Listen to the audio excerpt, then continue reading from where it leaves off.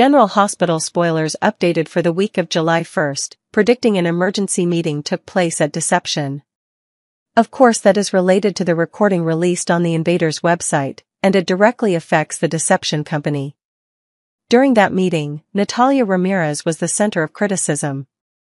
Because Natalia caused the problem, and Blaze was also affected, because she was like the face of Deception.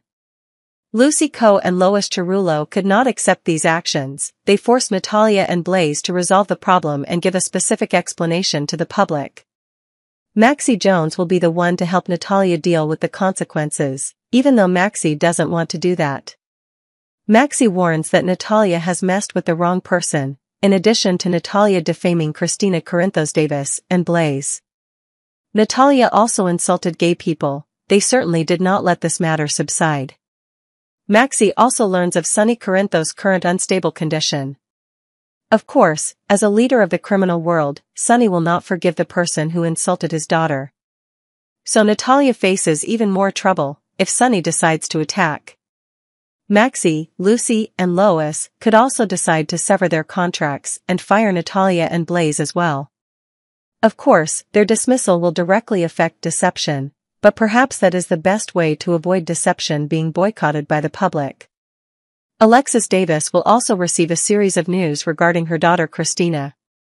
Alexis wants to calm Cristina down when Cristina is angry and wants to do something dangerous.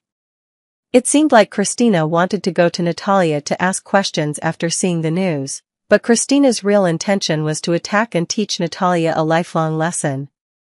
However, if Cristina did that, she could go to jail, not to mention the fact that she could lose the confrontation with Natalia.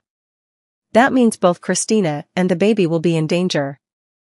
Alexis promises Cristina that Alexis will investigate this matter to the end. Alexis knows Natalia has caused a big problem, but Natalia won't be foolish enough to post the recording herself on the web. Alexis knows someone is up to no good, and of course what Alexis needs to do is stay sober at this point. Diane Miller will tell Alexis some important information over the phone. Alexis no longer works at the Invader, so Alexis won't know what happened there. However, Alexis will have a target of suspicion in Adrian DeWitt. Alexis also believes that Nina Reeves could be behind this story. Few people know that Ava Jerome is the one pulling the strings. Of course Alexis will question Adrian, and that makes Adrian scared. Adrian makes a secret call to Ava Jerome and suggests that Ava handle the situation. Instead of accepting Adrian's offer, Ava chooses to stay silent and let Adrian deal with it himself. However, the person who knew exactly that Ava released the recording was Natalia. So no matter how hard Ava tries to cover up the truth, Natalia will soon find evidence of Ava's dirty deeds. Because at the time the conversation took place and was recorded, only Natalia and Ava were present. And if there was someone sneaking around outside, the recording certainly wouldn't have such clear sounds. Back to Sonny. After Sonny broke his own phone, someone knocked on the door.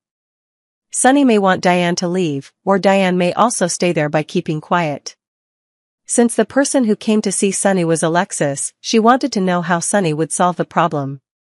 Of course Alexis, Sonny, and Diane will work together to find the best possible solution to help Cristina.